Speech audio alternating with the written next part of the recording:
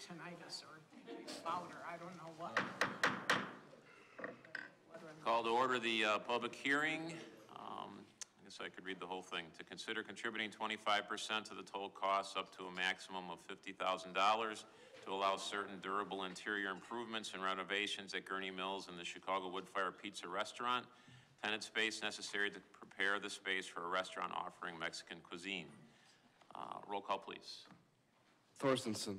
Here. Woodside. Here. Ross. Here. Garner. Here. O'Brien. Present. Thomas. Present. 6 present.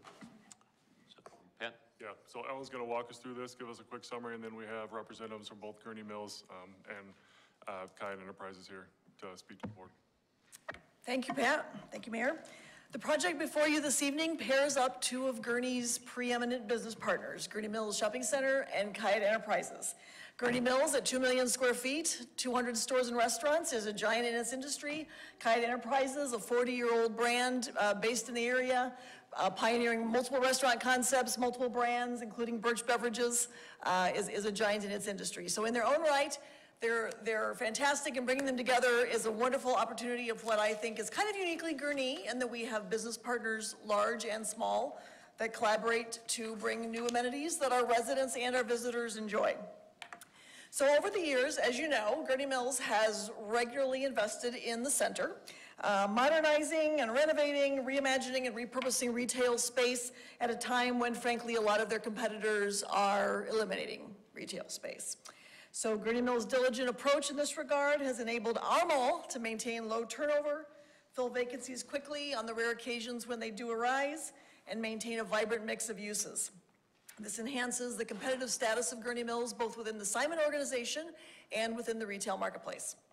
So recent example, let's pop back to that. These recent examples, as you probably, they're sort of familiar, at Gurnee Mills include build out of a portion of the former Sears Grand space for a 55,000 square foot Hobby Lobby, $6 million common area renovation, which led directly to lease commitments by Dick's Sporting Goods and other tenants, a fairly complex technical build out of the 4 Alpha Media radio stations, and prior to that, the development of a pad site for Portillo's. Through these types of efforts, Gurnee Mills, Illinois' 3rd largest mall, and I believe its largest value, what's the proper term, Randy? Full price. Hybrid.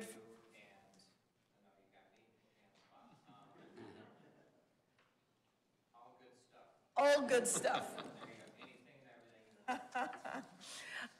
Third largest overall and largest in that particular category, which, you know, Gurnee Mills has sort of been unique in that they have debuted a hybrid model, which has the full-line Macy's, many full-line stores, but of course many value-oriented, what's used to be known as, you know, outlet malls, and Gurnee Mills pairs them both together and has branded them with this name that Randy and I are struggling to come up with, but this is how they remain a thriving destination with a mix of those types of uses.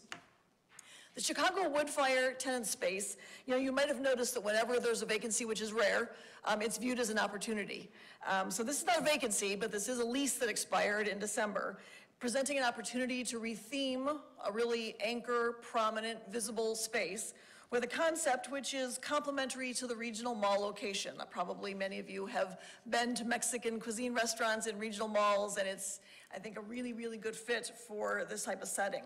So Kite Enterprises has proposed, and Simon and Gurnee Mills have agreed, that a Mexican-themed restaurant to be named Lola's Tacos and Tequila will re-energize this space. The anticipated sales tax and food and beverage tax from this location will be sufficiently offsetting the village's contribution easily within 4 years.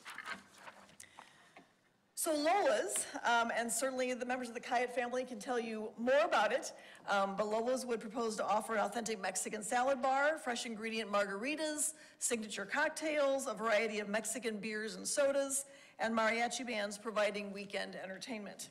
In this era of changing retail, being nimble and forward-looking is critical. The opportunity to repurpose this restaurant tenant space with an existing tenant who knows the clientele of the community, knows the clientele of the mall, knows how to create a concept that is fresh and new and fits its environment, is going to position this one to be very successful. Doesn't hurt at all that it happens to be a well-beloved local business that also has really good name recognition and regional draw. So in order to move forward with this, with the durable improvements associated with the Lola's build-out, the Mills is requesting village assistance to fund a portion of those durable improvements, which include storefront signage, interior finishes, lighting, electric, plumbing, and general project development and finance fees and costs. Of the $200,000 estimated for that portion, the capital portion of the project, which is actually just one piece, it's part of a larger project budget that approaches $300,000. We're just being asked to focus on the capital portion of it, and in keeping with our prior Simon contract templates, our portion is limited to a percentage. In this case, it's 25% up to a maximum of $50,000, and in the event that those construction reimbursable expenditures come in less than estimated, our portion would be reduced proportionally. So this is very much in keeping with the structure of prior agreements. With work on the space, I think getting ready to start, maybe it already has started. I've seen some wonderful looking plans getting started and really rolling in April. This restaurant will debut just in time for the summer tourism season and the outdoor dining that our visitors and residents really enjoy during that season. It's anticipated to be an excellent fit for Gurnee Mills. Our residents and visitors appreciate the authentic, unique, fun concepts in this regional setting. So with that, that very brief overview, this item is ready for your consideration, but prior to that, we do have members of the Kyatt family, as well as General Manager Randy Bertowski, as Pat mentioned, to provide a little bit more interesting detail regarding the concept and background as to how it impacts and helps Gurnee Mills thrive. So who do we get? Palmer, Nikki, Elliot, or Christian? Which is our pick here? You get all of us. Oh, okay. Palmer's the closer, though. All right. Do you want to? Okay. Actually, for a public hearing, we just ask you to be sworn in, so. So if anybody's going to give comments or testimony, it doesn't look like there's anyone from the public, but if there were, this is the time I'd ask you to raise your right hand. Swear to tell the truth, the whole truth, and nothing but the truth. Okay. Thank you. You may proceed. Hello, good evening. Thank you so much for having us. My name is Nicole Kyatt. I am the president of Kyatt Enterprises. My wonderful family is here with us. As you mentioned, Palmer's here, her nickname is Lola, because whatever Lola wants, Lola gets. So, and here we are. I'm happy to answer any questions that you might have. Ellen, thank you so much for that wonderful presentation. You did us a great justice. If you weren't doing such a good job in your position here, we would definitely steal you. Thank you. She's not available. I hear that often. Can I answer any immediate questions? How soon? How soon? We're hoping for a 2-week turnover. We'd like to close on April 18th and then reopen on May 1st, which gives us 4 days before the holiday, which would be Cinco de Mayo, which we're hoping to be open for. Do you have any questions for Nikki? Nikki seems like, oh, go ahead. It wouldn't be wrong if I asked, did you happen to bring any of the dessert page? We can arrange for that. We will have a tasting day, which you guys are obviously top of the guest list for. Or we can do a private tasting. We can bring it right back here next week. Trustee Christensen? You know, being confronted with the menus did distract me. So when you talked about the patio or outdoor dining, I'm really thrilled that you'll be able to enhance that, because obviously that's what we all want more of. So that's terrific. Absolutely, thank you. Well, and if 2020 showed us anything, we had to figure out how to operate outside. And Randy and his team were so gracious to approve that for us in our original concept. So we're definitely going to put a huge focus on that for the summer of 2023. Right to my left, questions or comments? Thanks, Nikki. Right, thank you very much. Randy, would you like to talk? Just real quick, I'm here just to support the Kyatts, and just want to say it's extremely important for the mall to continue to have multiple and viable restaurant options for our customers. Studies show people stay longer, they spend more money, they're happier when they have good restaurants that they can partake of. And I think we all know the Kyatts do things top notch. And both with Chicago Wood Fire Pizza and with this new concept, Lola's, we could not be more thrilled about getting in and having some lunch and some dinner. So with that, again, I'm just here to show my support. Thanks, Randy.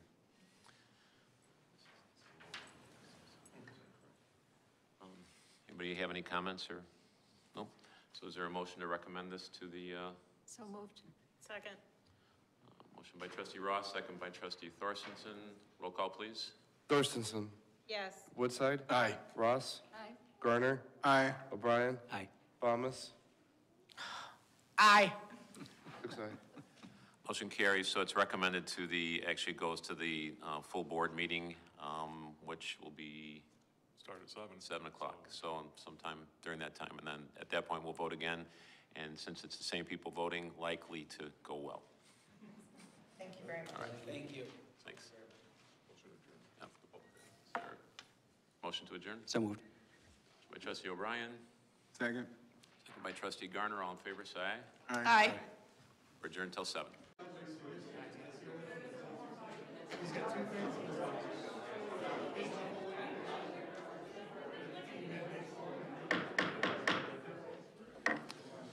Call to order the Gurnee Village Board meeting, regular meeting of March 20th, 2023. Roll call, please. Thorstensen. Here. Woodside. Here. Ross. Here. Garner. Here. O'Brien. Present. Thomas. Present. Six present. You all stand with me for the Pledge of Allegiance. To the flag of the United States of America and to the republic for which it stands, one nation, under God, indivisible, with liberty and justice for all. Hello, everyone. We'll start with the approval of the consent agenda. Is there a motion? Motion by Second. trustee Ballmer, second by trustee Garner. Roll call, please. Thorstensen. Yes. Woodside. Aye. Ross. Aye. Garner. Aye. O'Brien. Aye. Thomas. Aye. Six aye. Motion carries. Pat? Item number 1, approval of the minutes from the March 6, 2023 meeting. Item number 2, approval of ordinance 2023-16, authorizing and approving an intergovernmental agreement between the Village of Third Lake and the Village of Gurnee, Lake County, Illinois, for the sharing of costs for signalization upgrades at Illinois Route 45 and Grant Avenue, Data Drive. Item number 3, approval of resolution 2023-01, reallocating 2023 volume cap to the Village of Buffalo Grove, Illinois. Item number 4, approval of resolution 2023-02, authorizing maintenance and improvements of streets and highways under Illinois Highway Code 2023 Motor Fuel Tax Program. Item number 5, approval of request from Public Works Department to purchase 10 fire hydrant assemblies from the low bidder, Zybel Water Service Products, at a cost of $50,465.58. Item number 6, approval of request from Administration and Public Works Departments to renew a janitorial contract with Alpha Building Maintenance Services for a period of 1 year at a total cost of $40,032.00. Item number 7, approval of fire department recommendation to purchase furniture for the fire station number 1 bunk room remodel from KI at a cost of $27,473.00. Item number 8, approval of request to allow Economic Development Director Ellen Dean to attend the Innovating Commerce Serving Communities Retail Real Estate Convention in Las Vegas, Nevada from May 21st to the 23rd, 2023 at a cost not to exceed $2,200. Item number 9, approval of setting a bid date of May 1st, 2023 for 2023 road reconstruction project. Item number 10, approval of payroll for period ending March 10, 2023 in the amount of $946,205.95. Item number 11, approval of bills for period ending March 20th, 2023 in the amount of $2,565,812.10. Is there a motion to approve? So moved. Moved. Motion by trustee O'Brien, second by trustee Garner. Roll call, please. Thorstensen. Yes. Woodside. Aye. Ross. Aye. Garner. Aye. O'Brien. Aye. Thomas. Aye. Six aye. Motion carries. On to petitions and communications. The first item is the approval of proclamation designating April as Fair Housing Month in the Village of Gurnee. April 11th, 2023 marks the 55th anniversary of the Civil Rights Act, which guarantees equal housing opportunities for all citizens. Therefore, April is acknowledged as Fair Housing Month and recognizes the importance of fair housing laws and programs in eliminating discrimination and ensuring that individuals in Illinois can choose where to live without being discriminated against based on their race, color, religion, age, gender, marital status, national origin, and/or disability. It is also important to recognize the role of fair housing groups and other organizations in promoting and preserving equal opportunity. Now therefore, I, Thomas B. Hood, Mayor of Gurnee, do hereby proclaim April 2023 as Fair Housing Month in the Village of Gurnee and encourage all residents, businesses, and organizations to promote and preserve equal housing opportunities for all. Is there a motion? So moved. Second. Motion by Trustee O'Brien, second by Trustee Thorstensen. All in favor, say aye. Aye. On to the next proclamation. Approval of proclamation designating April as 911 Education Month in the Village of Gurnee. The Village of Gurnee joins with national public safety leaders to promote 911 awareness and proper usage. The Village of Gurnee begins a month-long campaign in April to help Americans of all ages recognize the importance of 911 and the role they play in ensuring effective and efficient emergency response in times of crisis.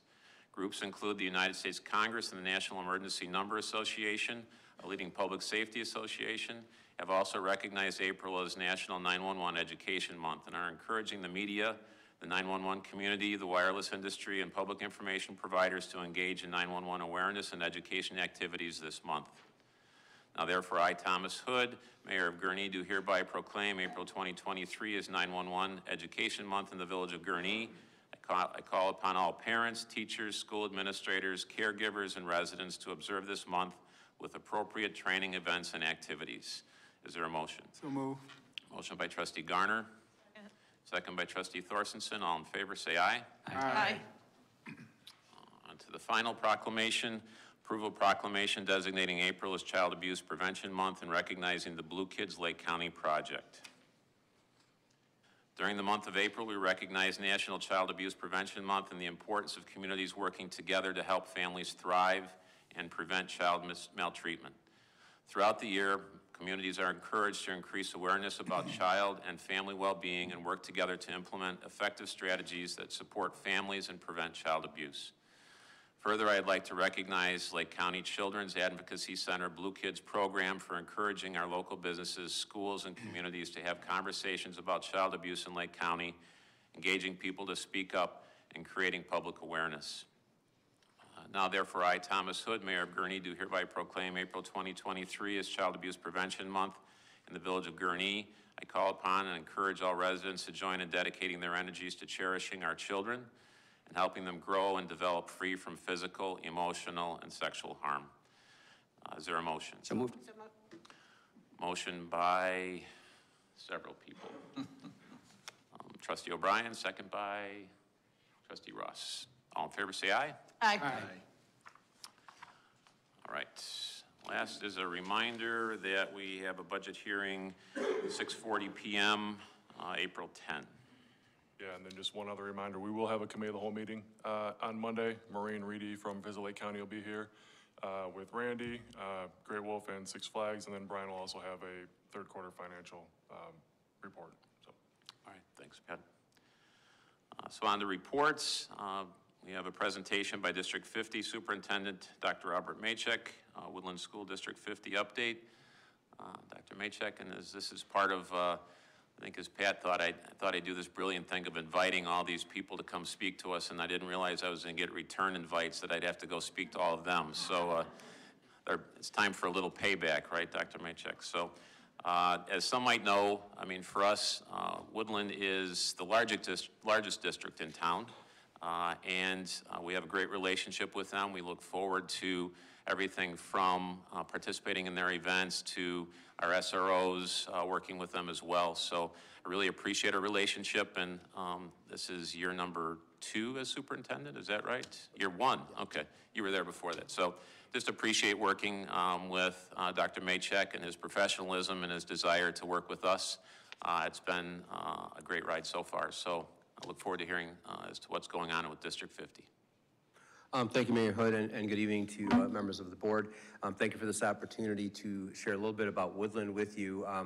We were grateful to have Mayor Hood at our board meeting last month, and just to hear an update on all the great things that are happening in the village under his leadership. So thank you for that. This is my first year as a superintendent at Woodland, and follow in some pretty big footsteps of Dr. Lori Casey. I just want to say on a personal note how much I've really appreciated not only members of the board and village administration, and that goes for everyone from the mayor's office to the police and fire and some of our community groups, the welcome that I've received. It was really difficult to leave my previous district after 8 years in Evergreen Park, and I'm grateful every day that I made that choice, and I love my job, and I love this community, and I love the people that I'm allowed to work with every day, so thank you. And really, that's, when you talk about it being a great ride, thank you for that, because I see it that way too.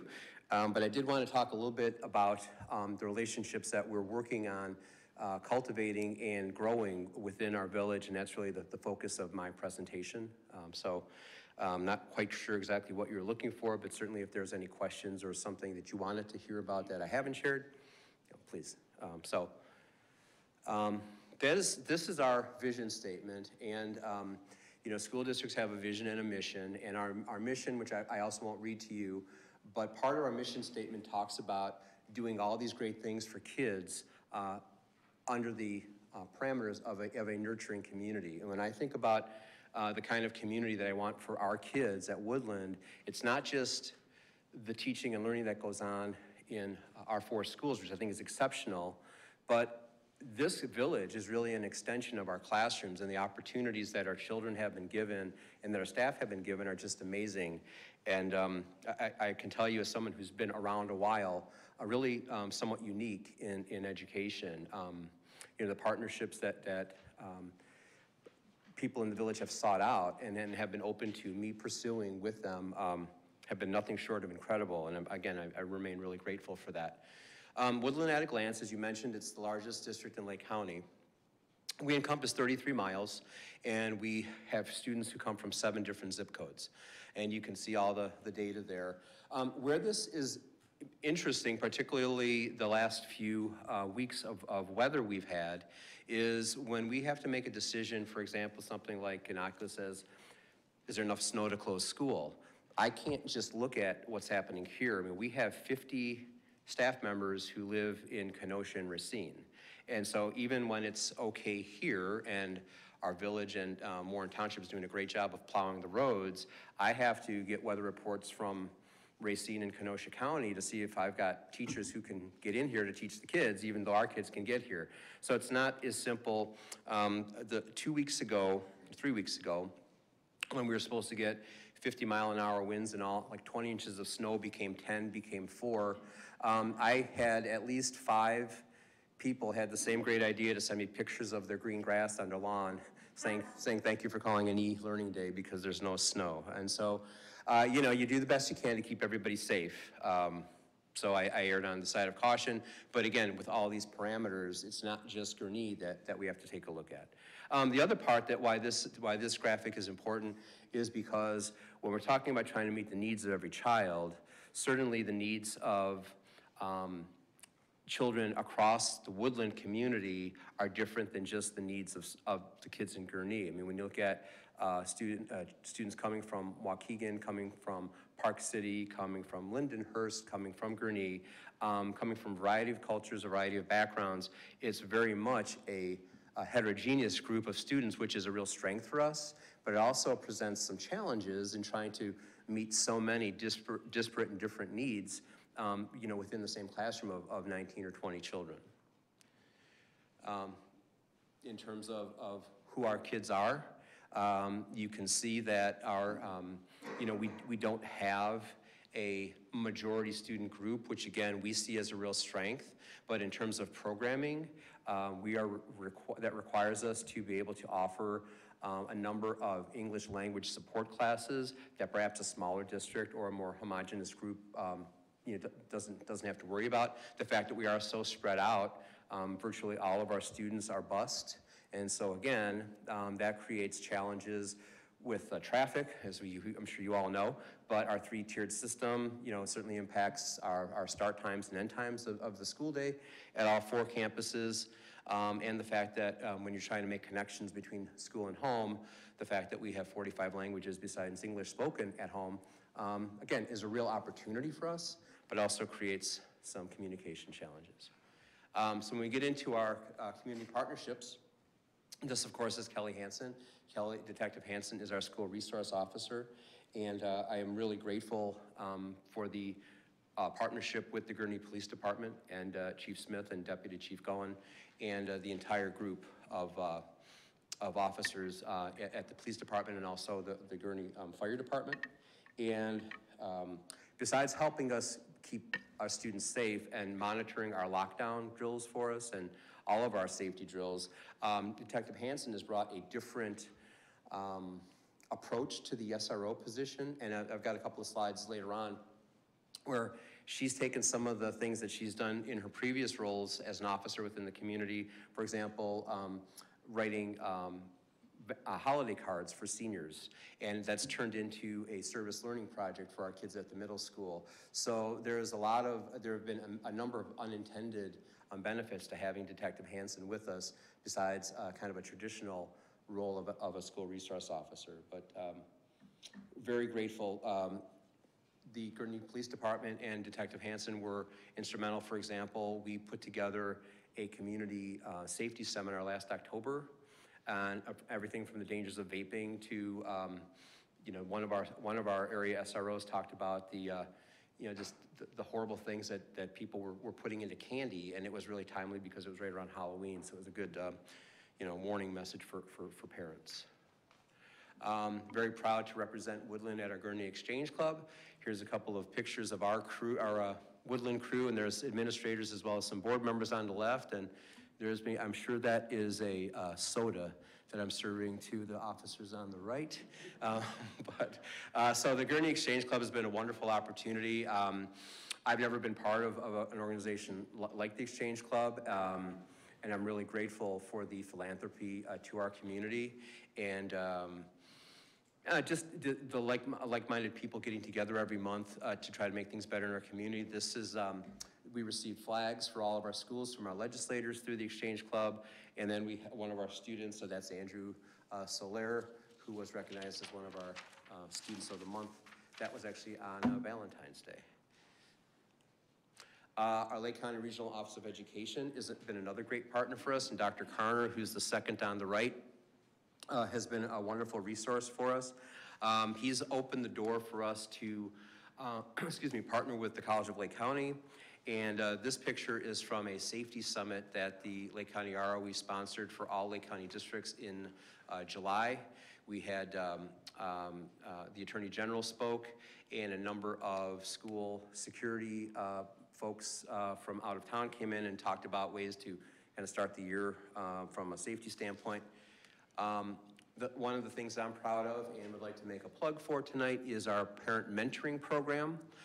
We were the first school district in Lake County to work with the ROE on this particular grant. In the picture on the left, you can see Representative Favor Diaz, second from the left, and then second from the right is, of course, Joyce Mason. So that was just last Friday. They came in to see how we're doing our program, and then on the right are some of our mentors. We have 7 parent mentors through this grant, 3 at primary school and 4 at elementary. We could have 20, but the grant only allows us to have 8. So Bob, before you move from there, I think Greg wants to brag about his wife on the left. So. Is that true? Call me out. Well, I just wanted to call. Meet my wife. She's on the left. Oh, are you Lavana's husband? Okay. It all depends. Okay. She's been amazing, Mr. Garner. Thank you. I lost my hair on the deal. Well, mine was dark when I got married, and now you can see what's happened to me. So it's all been worth it, though, I'm sure. Yes, so Lavana Garner and Tanya Abbey are parent volunteers, and that was a component of the grant that we had to have parents and volunteers run this program, and they have done an amazing job. They will actually be presenting on Thursday night at our district board meeting about the successes of that program. You mentioned in one of your proclamations, Mayor, the Children's Advocacy Center. This, of course, is Carrie Flanagan, who directs the center. Carrie has been an amazing friend to District 50. On the picture on the left, she actually spoke to our administrators back in August and our opening day, because our focus was like, these are the kids who are coming to us next week, and we need to understand they're not all coming from the same homes, from the same backgrounds, from the same cultures, and so the Advocacy Center has played a really important role in helping us understand the the life of kids outside of school, and sadly how to make some really troubling times for our children a little bit better. And Carrie and her team has done an amazing job. We were allowed to tour the facility back in September. So that's on the right. And actually, as a result of that tour, one of our administrators actually signed up and has been volunteering at the center. So, you know, it's again had some very nice unintended consequences in a good way. Of course, that's Adam Krieger from Warren Township Youth and Family Services. Adam has been amazing, and Adam was really instrumental in putting together that community safety seminar that I mentioned back in October. Through his, we have monthly meetings with all the community groups in the township, and he's always willing to share his knowledge, his information with us. He runs a number of parent panels, both in person and via Zoom, that our parents look forward to. The picture on the right, he presented to our administration on the services that the Youth and Family Services could provide. And that conversation led to a pilot that we're going to be starting, which he will be at our board meeting on Thursday to talk about. And that is, his group is going to be able to provide counseling services to some of our middle school students while they're in school.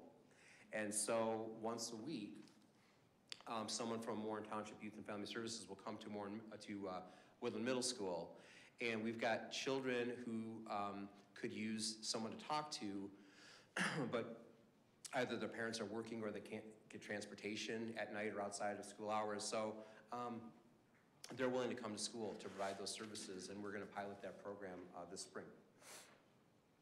And of course, Ryan Livergood at Warren Newport Public Library. So on the left, we participated in a back-to-school backpack giveaway program on a Saturday morning in August.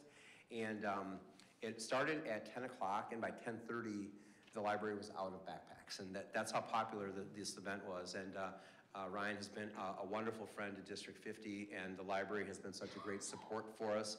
The two pictures on the right, I'm really proud of, because the library extended an offer to Woodland to display our students' artwork during Black History Month.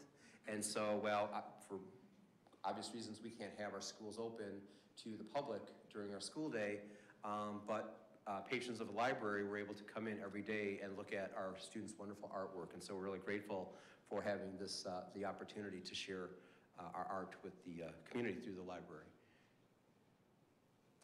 Rotary Club of Gurnee is another great organization, and when I was talking to Brooke Hegstrom, our communications person, about this slide, she said, well, why don't you crop the tweet, but we just leave the picture? And I thought, well, you know, this is a great opportunity to sort of sell my Twitter account. So you can follow me at Robert Maychek, and that's my District 50 Twitter account. But we put a lot of community news and community connections on our administrator Twitter accounts, as well as our district Twitter. This one was our primary school was trying to raise $10,000 for a great program called All Kids Bike, and the Rotary donated $3,500 to us, and then we actually were able to have we incorporated not only a bicycle riding unit in our primary curriculum for fitness, but then also incorporated bicycle safety and wearing helmets, and that got into what happens when you come to an intersection or to a railroad crossing, and it's turned into a really wonderful unit, thanks in large part to the Rotary Club.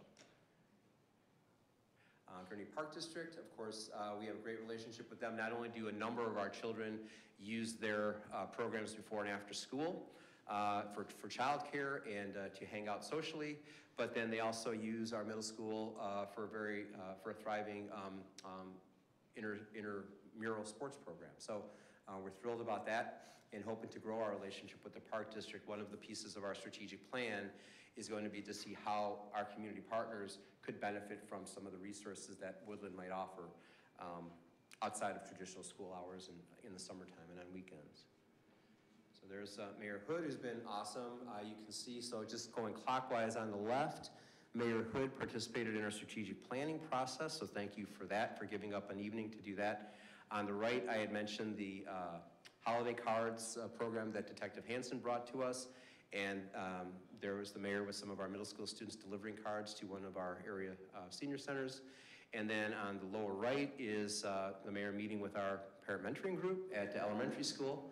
And then there's on the bottom left is our Board of Education and Mayor Hood's presentation to that group just a few weeks ago. So other partnerships that we're growing as well, I mentioned the CLC partnership with through the ROE. One of the things I'm really proud of is that last year we started an ESL program specifically for the parents of our bilingual students who are in our EL program. So while our students are learning how to speak English during the school day, their parents, through a grant with CLC, can come and learn how to speak English at night. And we're currently offering 3 classes, which is, we offered 2 last year. This year we're offering GED. We're also offering an English as a second language class. And then we're offering a computer class. So how to build some technical and career skills. And that's at our intermediate school. It's been a real village affair. So we've got students from Warren High School who come and supervise kids so that childcare is an issue. We've got responsible teenagers watching the little ones while mom and dad are in class, which has been great all the way around. And they're in our building, they're in intermediate school 3 nights a week. And then we have University of Illinois. We were one of the first schools in Lake County to sign up when we came back from the pandemic for shield testing, which is the PCR saliva test. And we've had a great relationship with the U of I in that regard. When we first came back, we were collecting more than 4,000 samples per week, and that's students and staff. And it really allowed us to help keep our schools open at a time when other schools were concerned, or we were opening and then they're pulling back, and then we're masking and we're not masking. But the shield testing has been such a great resource, a free resource to our community, and it's been totally optional and voluntary. So no one's forced to do it, and it's non-invasive, and we still do it. So 2 years in, but we've gone from 4,000 tests to now we do about 1,500 a week, which is still to me a lot. But it's still a great peace of mind for parents. You know, you've got kids got a sniffle or a cough, and is that a cold or are you getting the COVID? And so they can test. We have testing 4 days a week in every one of our schools, and that's for students and staff. It's just been a great resource to be able to offer. The newest thing with U of I is that this time about a year ago, schools were encouraged to try to partner with community groups to offer to try to write a STOP grant, a school safety grant.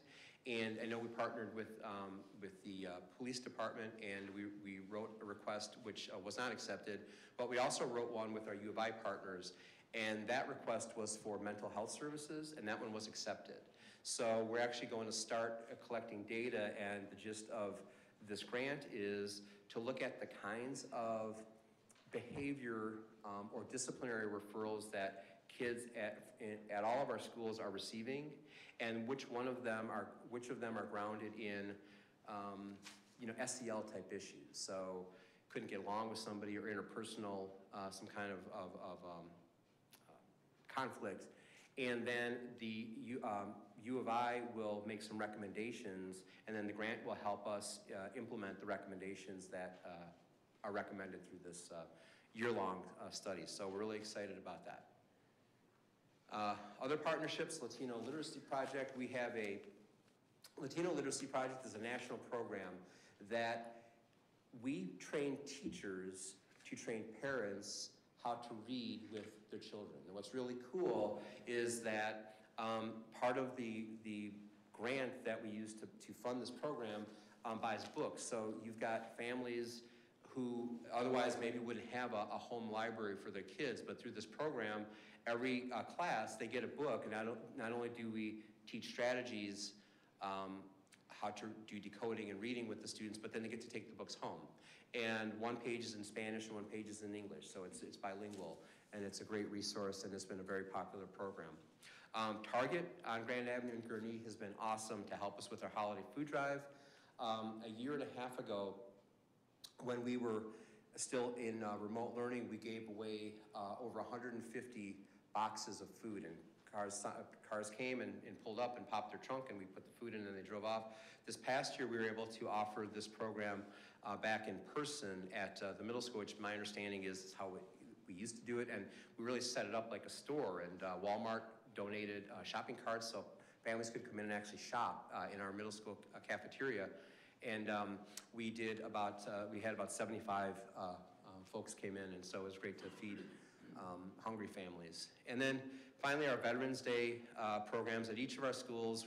We love our community, and I love the patriotism. This was elementary school, so we had aunts, uncles, moms, dads, grandmas, and grandpas, older siblings who were active military came in and spent the entire day at elementary school, and the kids could ask them questions, and they talked about their branch of the military and what it was like to, to be in active service. All of our schools did something a little bit different. Our intermediate building, for example, had a choral program of all patriotic songs, which was great to hear again, by the way. We invited then, our special guests were any family veterans, and that was our audience. Middle school took virtual tours of all the monuments in Washington, D.C., and then were able to read, as part of that assignment, they were able to read firsthand accounts from men and women who fought in the various wars, the statues they were looking at. So it was a very moving day, and very, very proud that we were able to offer that. Last piece that I just wanted to mention, so what's happening next at Woodland is we were just finishing up our strategic plan, which Mayor Hood was a part of. So I love this quote because whenever change can be kind of scary, but it's also the only way really to move anything forward. So it's an opportunity for us to do something great. I won't read these to you because I've probably overextended my time, but we have 4 priority areas. So finances, student support, and operations, and education and academics. And so we are going to be talking about the strategic plan, and hopefully the board will be approving it on Thursday night. So as soon as they do, that will become public and be pushed out to our community. And the only other piece I want to mention about that, one of the key components to this plan is that we really looked at the entire plan through an equity lens. And so we did a lot of research, and there's a school district outside of Seattle that did their entire plan, and was besides saying, well, we're going to do equity this year. They put they use an equity or diversity lens through the entire plan, and these are the 6 questions as we were coming up with goals and outcomes. We asked ourselves, or the committee asked itself, these questions before we put anything on paper. And so what we ended up doing, the final draft of the plan, and this was a parent who worked with us, but it's really about people. It's about how do we engage students. It's about how do we value and understand more about who's coming into our classrooms. How do we support staff and what they need as professionals and coming out of a 1.5-year pandemic. And I think as someone new, we are so resource rich in Woodland. We have all the stuff we need. We've got the computers, we've got the space, we've got the books. I'm really proud that we're focusing on people, and really kind of brings me back to the start of my presentation, which is this is just a really great community to be an educator in. Our kids are lucky, our staff is lucky, I'm lucky as an administrator, and just very grateful for all of your support. That's it. Any questions from the board? I will. Trustee Bones? Just out of curiosity, and something I've noticed in people's questions, is now District 50 one of the recipients of the revenue that's supposed to be generated from the new casino? You know, There's been some discussion, but I don't know whether it's ever been. Well, originally we thought we were. Right now, my understanding, and it's probably people sitting next to you who know better than I, but my understanding is that there seems to be some disagreement about where the TIF, the TIF area begins and ends, and who is in line to get what. So right now, that's still up in the air, and if there was a firm figure, I couldn't tell you what it is because we're still not sure. Okay, thank you. Sorry for the non-answer, but No, that's where we are. I mean, I know it's been out there, and I Yes. just didn't know whether that was ever finalized or anything like that. It has not been. Thank you. Trustee Thorstensen? Hi, thanks for the great presentation. One other question, since Jeannie asked hers that I didn't hear you talk about is, what is your relationship with the Prairie Crossing funding?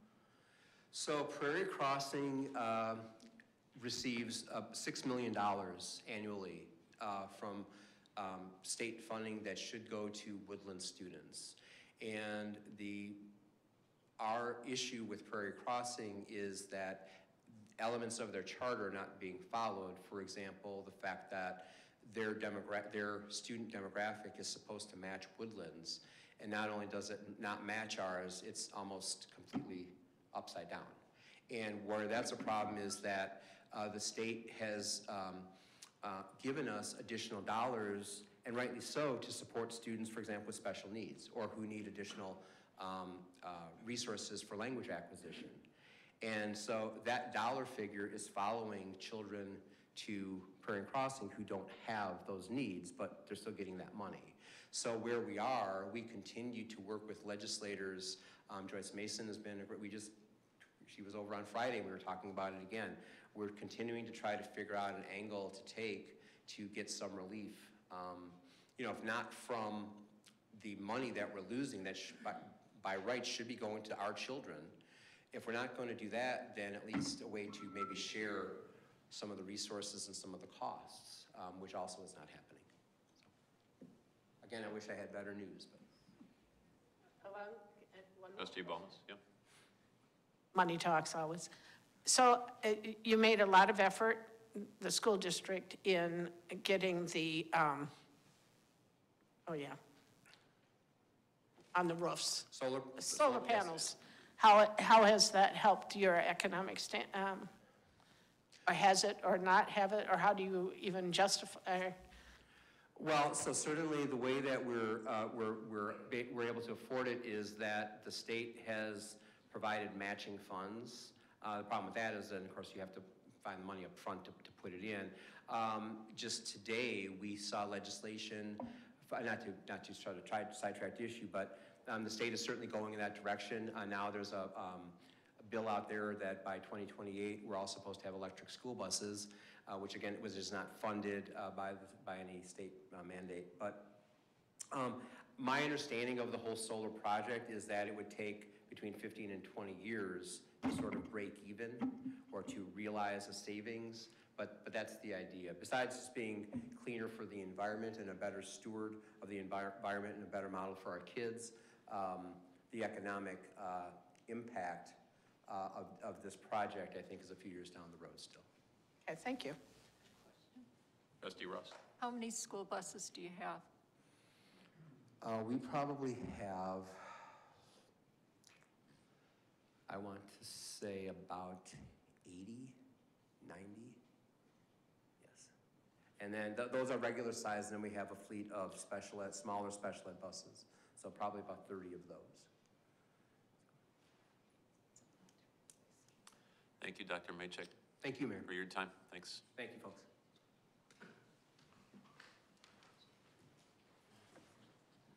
So on to new business, approval of ordinance 2023. 17.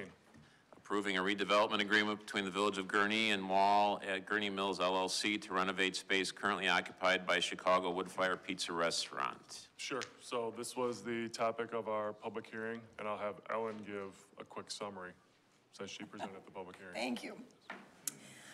The proposal before the village board this evening is to enter into a redevelopment agreement that's consistent in format with many of our prior agreements with Simon. We always like to, when there's a need, and the Mills has certainly invested in the mall over the years, keeping it fresh, reinvigorating tenant spaces, and that's why we still have a mall of 2 million square feet and 200 stores, as opposed to a mall that's redeveloping. So this is, the proposal this evening is for an expired lease restaurant, operated as Chicago Woodfire Pizza, for the village to participate to a level that's consistent with our prior agreements, 25% of the proposed capital improvement budget of $200,000. So in our case, a maximum of $50,000.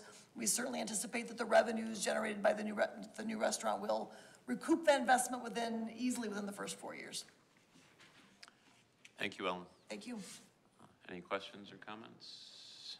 Move to approve. Motion by Trustee Ross, Second. second by Trustee O'Brien. Roll call, please. Thorstenson. Yes. Woodside. Aye. Ross. Aye. Garner. Aye. O'Brien. Aye. Thomas. Aye.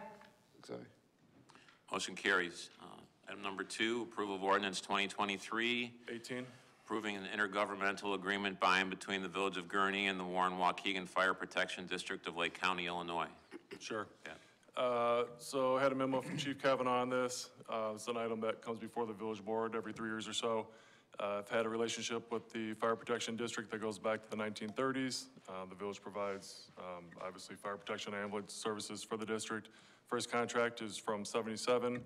The current agreement expires on April 30th, 2023. So the chief's been working with the district board members over the past couple months to review the agreement and update as needed. Very few updates, basically just change the dates on it and the dollar amount. District approved it at their meeting last Wednesday night with no issue, and it's before you for consideration, 3-year contract. Any questions or comments from the board? Is there a motion? So moved. Approve. Motion by trustee Balmas, second by trustee O'Brien. Roll call, please. Thorstenson. Yes. Woodside. Aye. Ross. Aye. Garner. Aye. O'Brien. Aye. Thomas. Aye. 6 aye. Motion carries. Item number 3, approval of ordinance 2023, 19. authorizing execution of a professional service agreement with Bollinger, Locke and Associates, Inc. for engineering services for the 2023 water main improvements. Pat? Sure. So the next 3 items on the agenda are really related here. I had a memo from our village engineer, Nick Leach. As we've done in the past, we typically bring in engineering consultants to assist with monitoring our capital improvement programs. This year's the second largest on file. We've got $8.9 million scheduled in infrastructure investment, including 6 miles of roadway, half-mile of reconstruction of roadways, and then water main replacement projects along Old Plain and then over near Granville and Waveland. So we have our 4 engineers that'll be on these projects, but again, additional assistance is needed. A couple years ago, we requested statements of qualifications, went through that process. 6 firms replied to that, so we have a list of firms to pick and choose from. Have worked with Bollinger and Locke in the past, have been happy with their services. The same with item number 5 on the agenda with IMEG. So the first one is for the water main improvement project with Bollinger and Locke, not to exceed $110,000. We don't expect to expend all that funding, so it should come in under with each one of these. Next one is Bollinger and Locke for the roadway reconstruction program, again at $110,000 that we don't expect to spend it all. And the third professional services agreement is with IMEG, and that would be a floater position, wherever that position would be needed, whether it's water main, road construction, storm sewer, et cetera, and that's not to exceed $130,000. So Nick had a detailed memo on it. You've seen the different roadways that we're proposing to resurface this upcoming year, along with the water improvement projects. I think going back to January, we first started talking about them. And Nick's here tonight if there's any specific questions, but this is something we consider every year.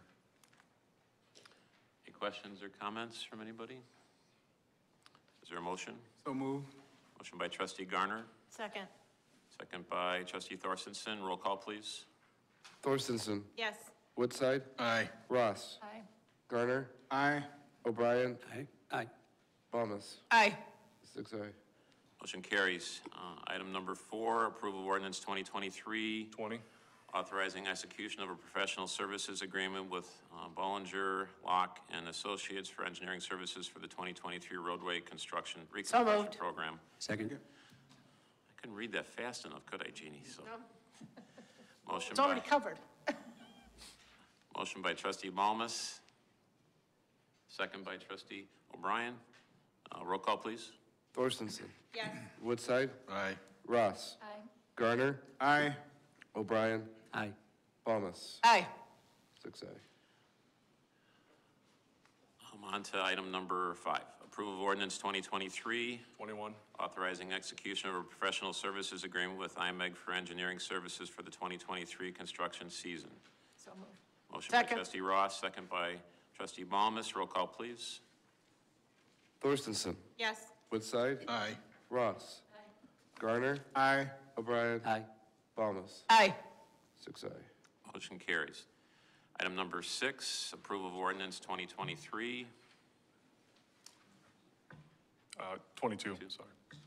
Amending the Gurnee Municipal Code, Chapter 6, Sections 6, 53, 55, and Chapter 32, Section 32 to add a new Class 16 liquor license to permit sales of beer and wine at fuel stations with convenience stores and commercial kitchen.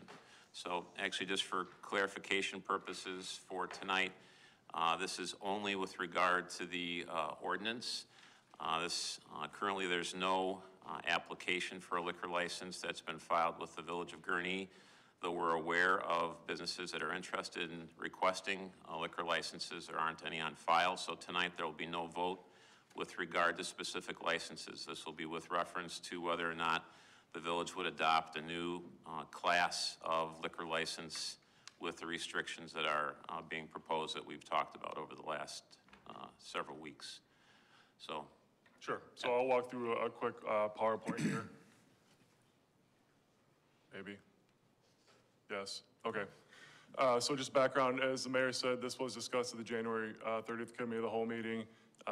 The police department and then our management analyst, Jody Luca, reached out to surrounding communities to collect information as far as how they handle gas stations and convenience stores. This included 14 communities surveyed.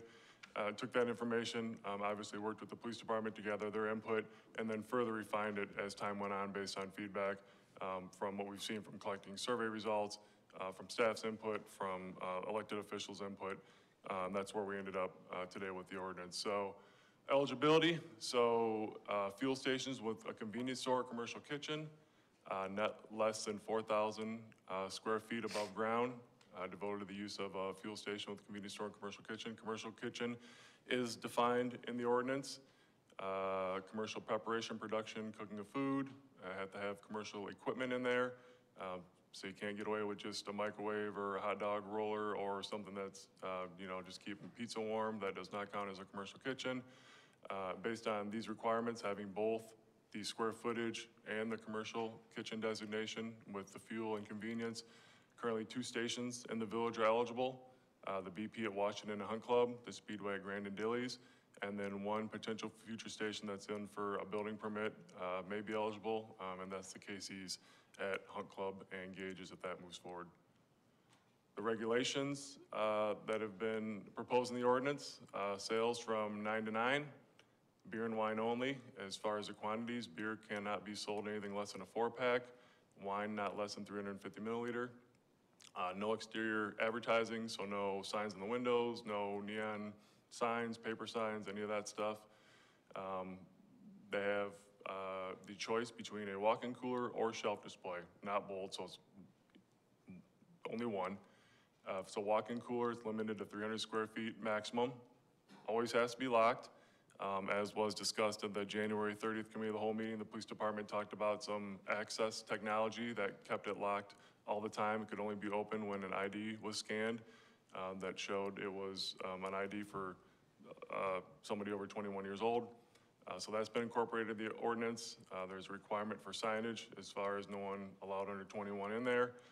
Has to have 1 interior window that allows the clerk to monitor and see in there, no exterior windows.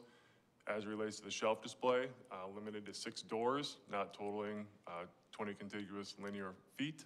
Again, always locked. The electronic ID scanning technology to get it open. Same signage, located in the rear half of the store, visible to the clerk with both of them. So scanning the ID to access the alcohol, step 1. There must also be point of sale equipment that scans the ID when the customer takes it up to the clerk. So scanning the ID to verify the age twice. And based off the results of the survey that we looked at, these are the most restrictive regulations of any of the communities that we talked to. So pretty clamped down from that perspective based off of, again, police department recommendations and then feedback that we received throughout the past month. So that is a summary of the ordinance before you tonight.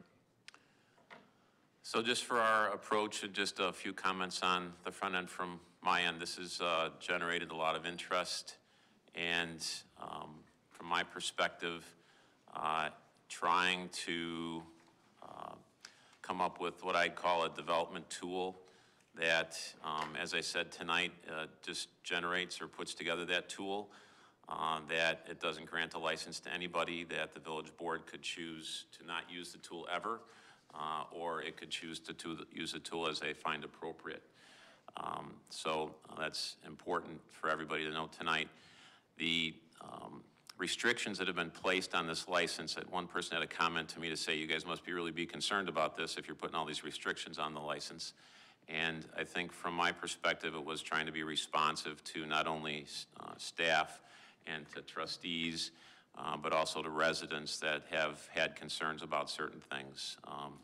The length of time, the 9 a.m. to 9 p.m. that was changed, the no ads. I didn't see that on the front end, but I think there was a specific comment from residents that came out to say they didn't like the way the Vernon Hills one looked, and with the, I think, beer piled on the floor, whatever the issues were, but just didn't have a good curb appeal. And I think that the response of no ads and all of the alcohol has to be inside of a cooler, locked. It can't be on the ground, can't be available for display. As far as the size, there was a concern about it not becoming a liquor store. So it's the most heavily restricted community as far as the amount of beer and wine that could be sold inside the convenience store. And I think just a reminder that from my perspective as the liquor commissioner is that a liquor license is a privilege. It's not a right. It's something that we as a village board would decide whether or not it's granted based on in each individual case. It's not something that if this particular classification is granted or created tonight, that we are then locked into doing, granting these licenses left and right. In fact, the additions of like the commercial kitchen and some other things were added just to make sure we weren't put in that situation in part, and also from the village's perspective of tying beer and wine to the sale of food has been something we've done in the past, so trying to be convenient or trying to be consistent. Also, just the concern about the juvenile access. I think by far, I don't know that there's one locally that has this driver's license reader. I know that Chief saw it out on the East Coast, and I think that's how it all started. But we checked into it that it's available so that juveniles will not have their access to the coolers. And again, as I read through these, I know in town, certainly very few of these restrictions are in existence for any of our other beer and wine distributors. However, we're just trying to be mindful of what some of the commentary was, and knowing that's a change for us, wanting to place restrictions on here that we can all feel comfortable with best we could. And there's just some people that just won't feel comfortable with it at all, and I understand that. And we live in a democratic society, and we get an opportunity to have our vote, and that's what you have as a village board, people from different backgrounds that have their ability to do that. So I appreciate all the conversations that we've had over the last several months, and whether it's individually with board members or with residents that have talked to me, and it's been positive and negative. Obviously, the Wentworth folks have been 100% negative, and across the village, oddly enough, it's been either I don't care or positive. So it's been an interesting process, but tough, I guess, to go through that. So at this point, I think what I'd like to do is, I know that for the board members, that each of the board members or some of the board members have comments or questions or some discussion that they'd like to have, and maybe they'd ask staff. So if I just would open that up to my right, and Trustee Ross, we can start with you. Okay. I don't like change, and I really haven't heard sufficient reasons to change our liquor ordinance. Gurnee is a special place, and we have many visitors, and residents of our community understand that spending money in Gurnee helps us not have a village property tax. And so when businesses choose to come here because of what we offer, I don't like it when they ask us to change our rules for them.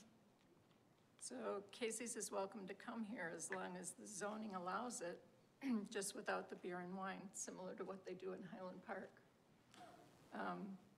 We support all of our small businesses in many ways with Gurney's Got It and help with upgrades and getting them through the pandemic. And I worry that this new ordinance would put some of those businesses out of business. There's plenty of places to buy beer and wine in Gurnee, and I'm not convinced that we need it at gas stations.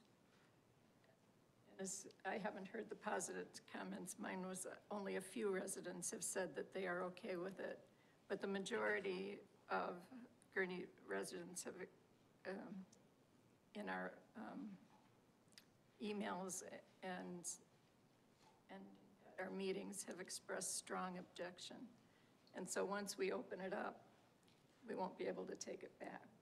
So for that reason, I'm a no vote. Thanks, Cheryl.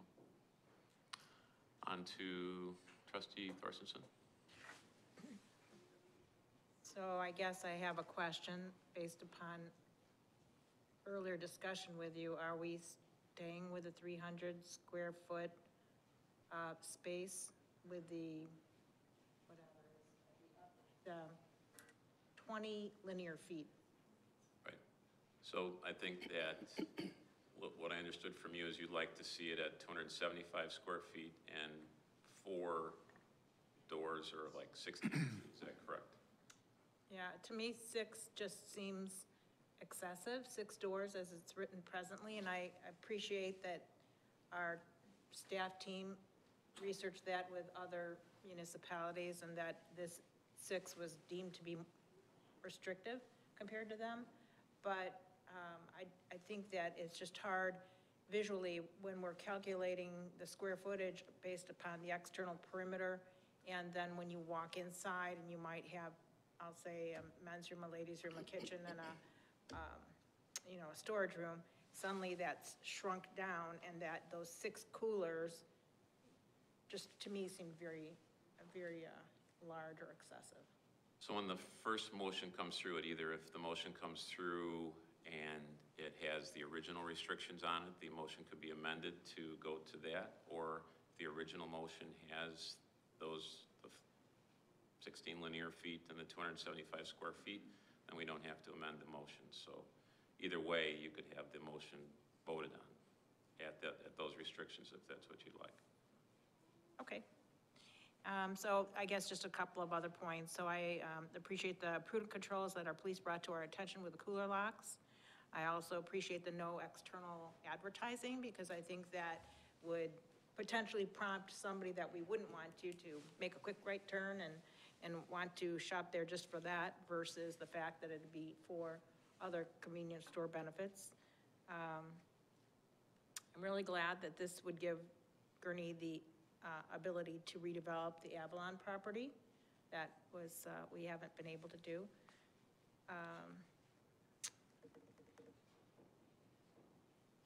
I'm hopeful that we'll continue to be able to use this for certain parts of town where it's prudent, but not all parts of town and not all businesses.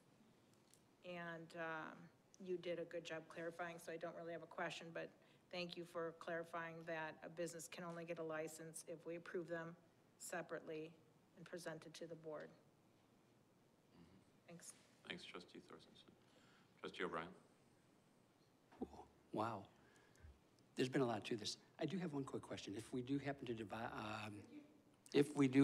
deny giving a license to somebody in the future, this maybe is more for Attorney Winter. Is there a potential for lawsuit if we say yes to one but no to another? Well, right now, this would provide for it, but there are 0 licenses available for this new classification. So historically, what the village has done, if it's a proper application, a amendment has been advanced to increase the number of licenses available. That has been the practice. That I understand, but what if we choose to increase the number of licenses for one place and then another one comes along and then we say, no, we don't want to for that one? Well, presumably the reason for saying no is, it would not qualify. I mean, it's best to have objective measurements of that. And so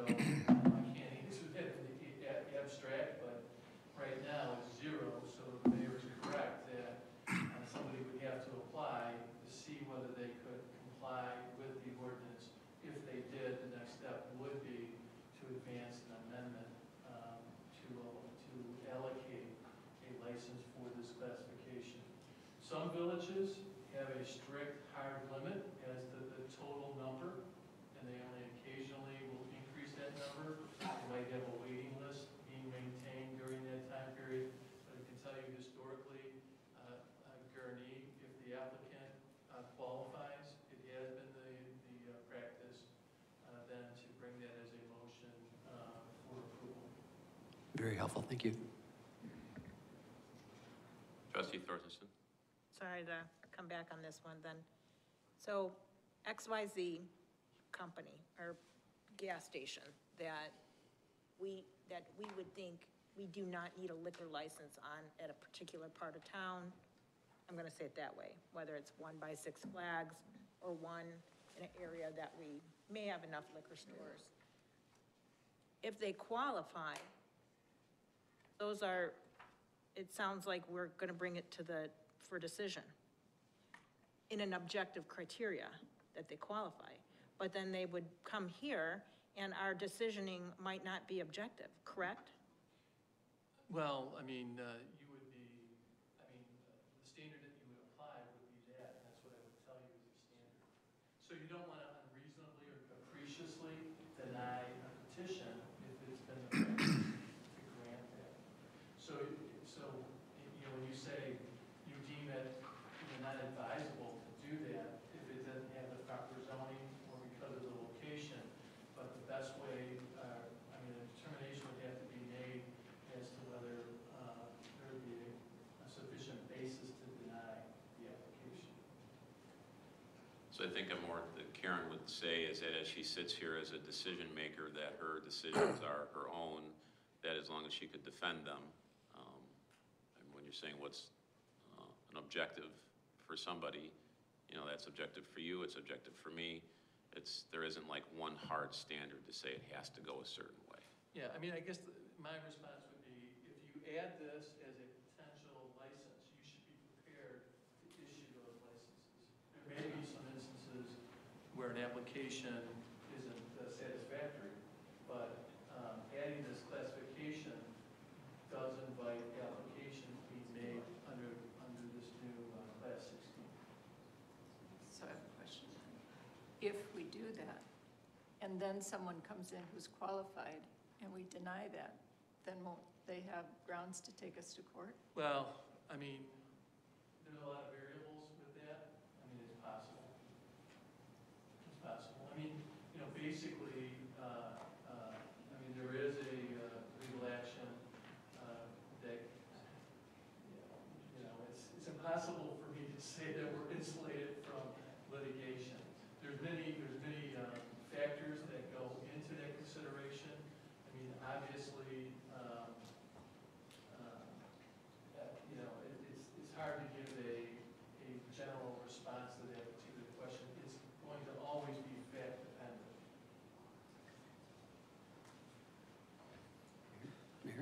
Mayor? Oh, Trustee O'Brien. I know we're monopolizing over on this side. Sorry, other trustees. I just wanted to thank Mayor Hood for at least doing what you could to make this the most palatable as possible for a potential, and I'm not sure where I'm going to vote yet, but the fact that we've got the most restrictive locking mechanism in, I think, Northern Illinois is fantastic, the hours. So either way, whatever way the vote goes, I'd like to thank you for all of your efforts in trying to appease as many people as possible. To my left. Any comments to my left for Trustee Woodside? You know, I just want to say thank you to the mayor for the work that you have done and to the staff as well for all the work that's gone into this. Trying to weigh the economic development benefits of a change like this and hearing all of the feedback from the community and from the trustees sitting here and the input from staff just points out how many voices and how many different perspectives can come to something like this. We have always historically been very slow to change when it comes to issues of alcohol or gaming or any number of issues that we have taken through the lens of the kind of community that we want to be. So a change like this is not a small matter. But I do appreciate all of the effort that has gone into presenting the issues that are concerns and the efforts to address those concerns in the ordinance that's presented. And again, I think however this vote turns out today, that has been well worth the effort, and for the folks from the neighborhood that are passionate about this, your voices have certainly been heard. Trustee Bomas? I would just echo some of what Trustee Woodside has already said. I would have to say that this has been a very tough decision, and it is very difficult. We have had to weigh both sides of the issue, the pros and the cons, and look at it as many angles. We have all read all the documents that have been submitted to us, all the signatures, all the emails. We have looked at them all and have based our, just whatever the outcome has been fairly looked at in as many ways as possible. And I appreciate the many efforts that have been given towards this issue. I would also like to maybe just add that since the community wants more things or entertainment, and that maybe some consideration could be given. You know, some of the consideration is that we're not in any great financial issues right now, but I think it might be, if this passes, that we maybe consider designating, maybe however we can, that some of the money that comes from the sale or the license be designated towards events that could be funded through the village, whether it be a neighborhood event or something that the community as a whole could participate in. And that would help, maybe in some ways help view this in a better light. Just throwing that out there.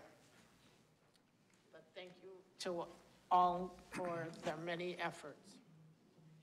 Thank you, Jeannie. Trustee Gurnee? This is a difficult decision, as we've all said. But as Dr. Maycheck alluded to, Gurnee is a special place. And people who have served on this board have worked really hard to create the culture that we have. And we're not like other communities. We're slow to go in terms of change.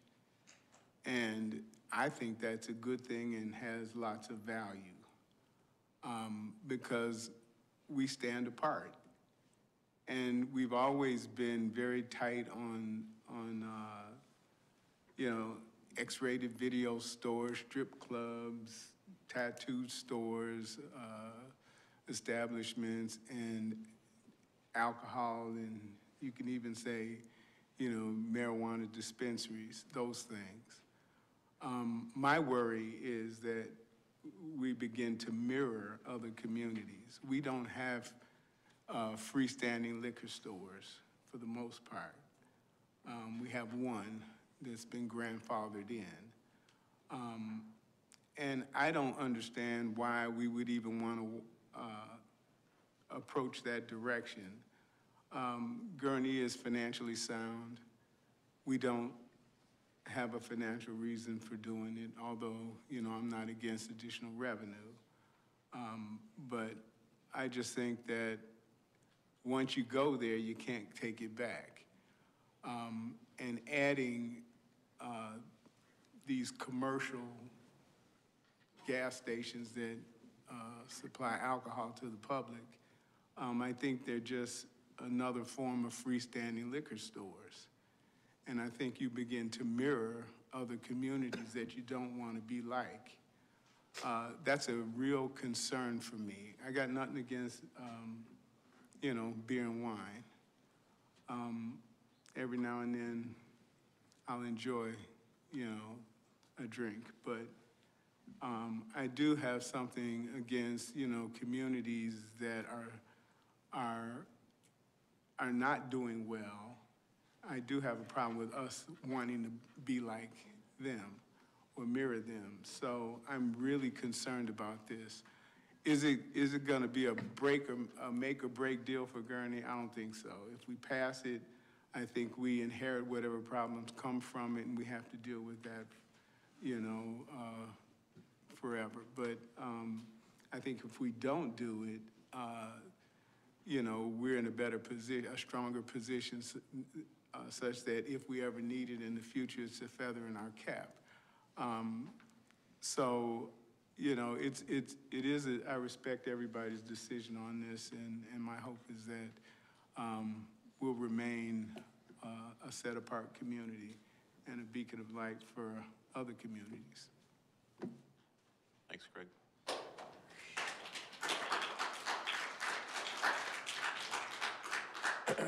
Greg, you're the only one to get applause, so there you go. Will it grow hair? I don't know, maybe. Mayor, can I ask one more? Sure, Trustee Thorstensen. So I guess I was surprised that what Brian was saying is potentially, if we don't, have those objective rules already defined. So did you consider adding any additional objective requirements to the ordinance that would allow us to have more judgment on the establishments? You have something in mind? The only thing I could think of, and I don't know if, because I didn't do any analysis, I thought we were gonna be in a better position on that one, but is based upon the establishment's proximity in terms of saturation to other available liquor sales. So maybe that's a complex statement, but what I mean by that is if, we've got an area of town that has all the grocery stores and they all sell alcohol, what's the proximity of that to another gas station in that area that we could say that it precludes us from needing another gas station selling liquor in that proximity? The only thing I would say is the guidelines are restrictive, and I think in one of the slides, it talked about really 4 sites being potentially able to accommodate the requirements here, because you need to have a significantly sized store. It has to be 4,000 square feet. So to some extent, that's already been factored in. The village is rather built out, so I just wanted to say that there are meaningful restrictions, and so I think it's a legislative decision, and you have to decide whether, there is certainly, as the one slide indicated, there's a possibility that 4 sites could qualify under this ordinance the way it's written. So, as a lawyer, obviously, don't mean to go sideways from our own counsel, but from my perspective, I guess, is kind of what we were talking about in terms of what's objective, kind of the things you just mentioned. To me, would be, there'd be an objective nature to that, and it doesn't necessarily have to be spelled out necessarily in the ordinance itself. And my experience anyway is, maybe mark me if I'm wrong, Brian, is I haven't seen a lawsuit of a company that was denied a liquor license. Maybe I'm wrong on that, but seems unlikely that that would happen. But I would agree with Brian in saying that there's no way that we could ever make that blanket statement that we will never get sued for anything. We can get sued for not walking across the street the right way. So I wouldn't want to give you that feeling. But at the same time, do I think it's likely that if we turn someone down for a liquor license that we get sued for that? I think it seems highly unlikely to me. I mean, I would agree it's a significant undertaking, and it's usually a business decision. People that want to build buildings don't want to be suing the village that they want to build. But the question was presented to me, is it possible? And I just, you can't give a blanket statement that it would be impossible. Okay, so one more, because I didn't want to call them out, but the gas station that is adjacent to the highway and adjacent to Six Flags has had some crime, could we put an objective statement in the requirements that they would be a business that had repetitive crime or incidents? You gonna take that one, Brian?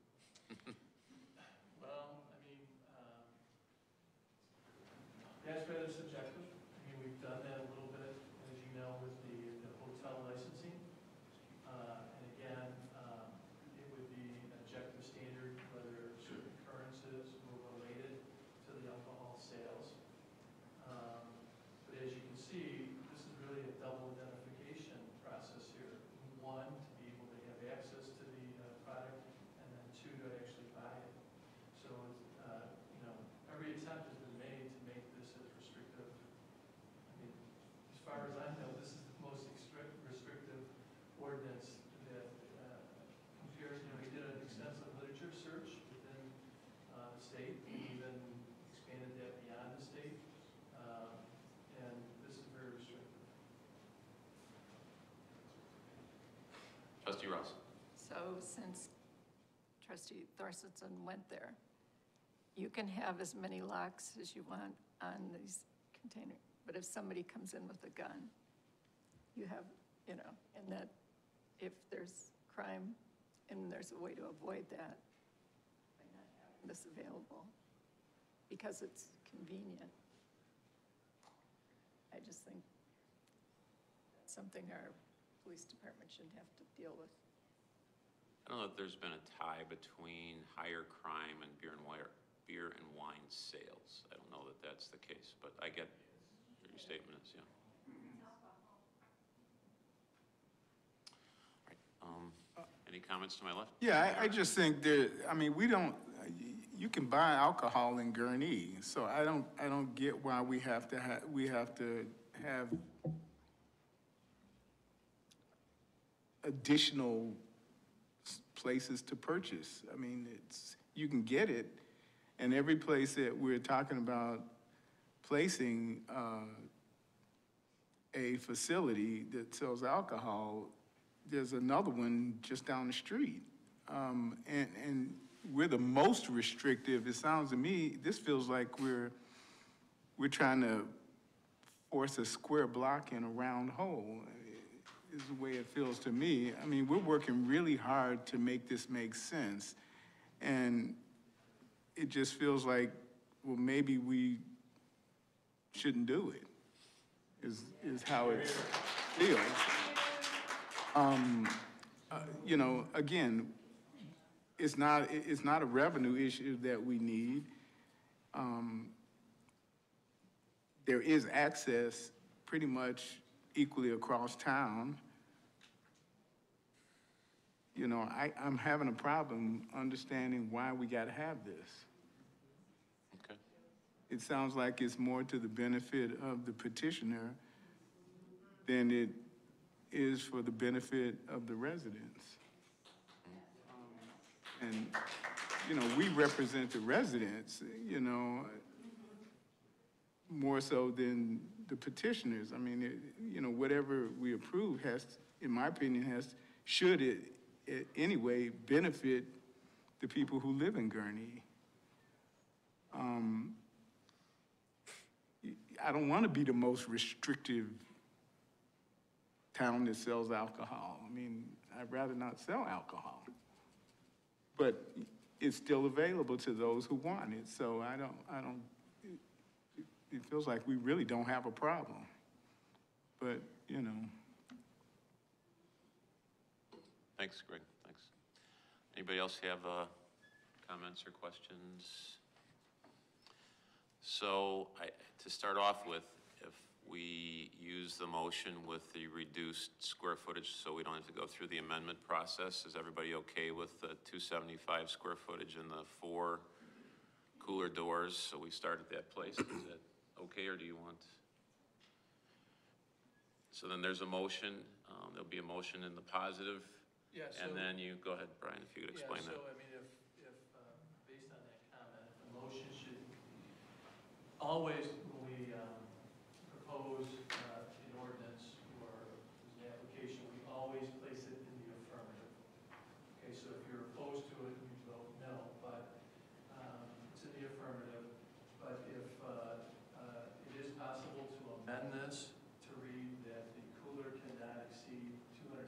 square feet, and that in the alternative, if they wanted to have the shelf display, that it could only be 4 doors at 16 linear feet? I come up with 14.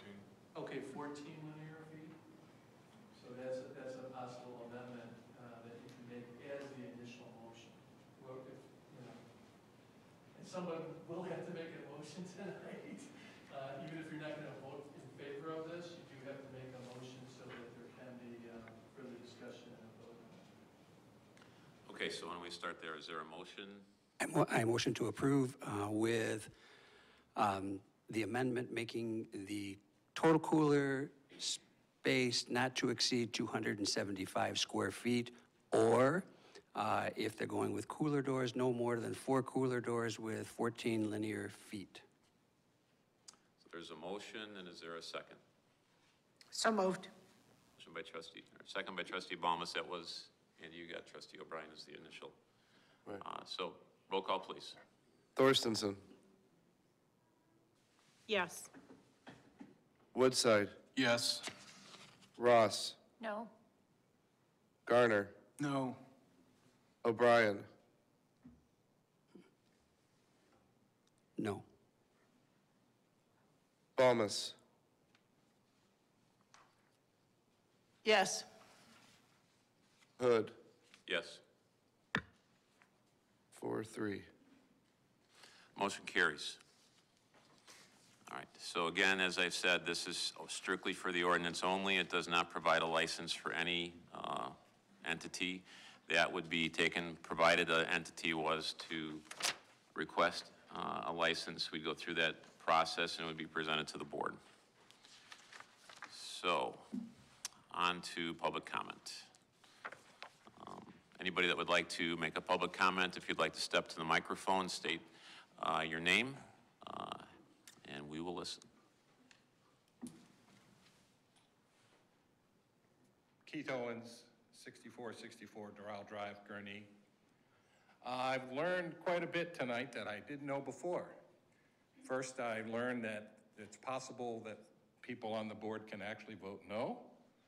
And I appreciate all your votes, but particularly those who took into consideration the fact that this is the Casey's station, and this applies to any place where you're going to grant a license. And I know this goes to the approval process in the future.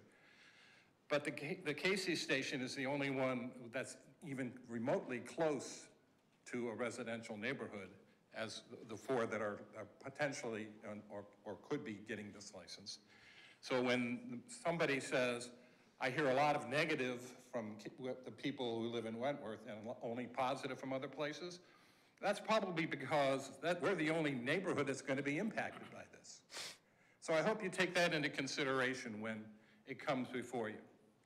And I find it very interesting that the Illinois Liquor Control Commission publishes a handbook that gives guidance to liquor commissioners. And in that handbook, it has objective restrictions, one of which I've pointed out to this board numerous times, which is they recommend, not require, but they recommend that liquor licenses not be available to institutions within 100 feet of senior centers, nursing homes, and schools. And as you know, and I know for sure because I measured it, this is within 100 feet.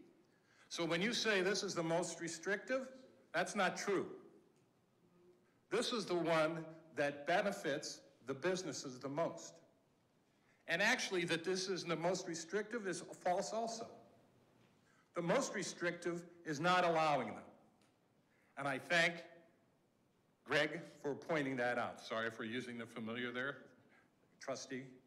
All right?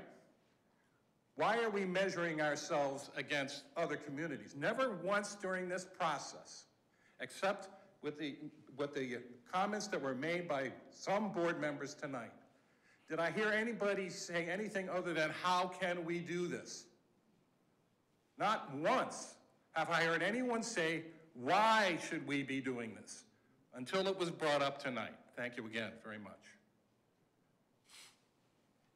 This is a community that's built on values that weigh the business and the residents.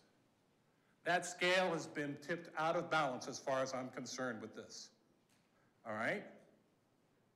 3-3 is the trustees' vote, and the tie is broken by the mayor. Okay? I would like everybody in this village to remember that, both now and in the future. Thank you.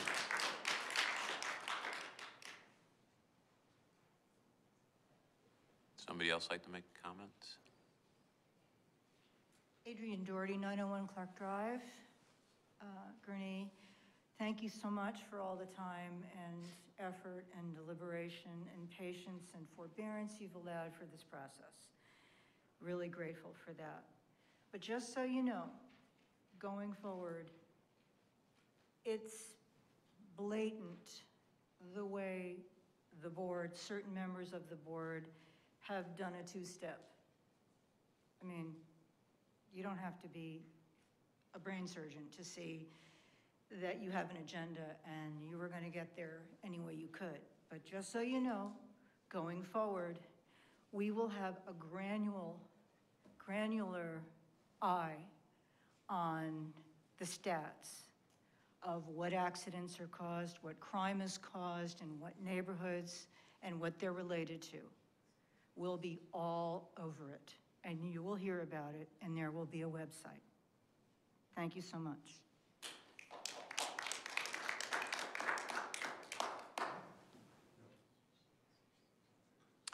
All right, at this time, public comments closed. I just would like to just have one comment just about my fellow trustees, whether they voted yes or no. I would just say that the amount of deliberation, just as I've heard from them, I'm appreciative of the hard work that we not only do on this subject, but on many, many subjects. And as you can see, it's not a rubber stamp group by a long shot. So I appreciate all of your comments and the way you've addressed the situation today. And again, this is the formation of an ordinance. It has no impact on, at least from my perspective, the licenses that may or may not be issued in the future. So at this point, is there a motion to adjourn? So moved. Motion by trustee Balmas, second by trustee O'Brien. All in favor, say aye.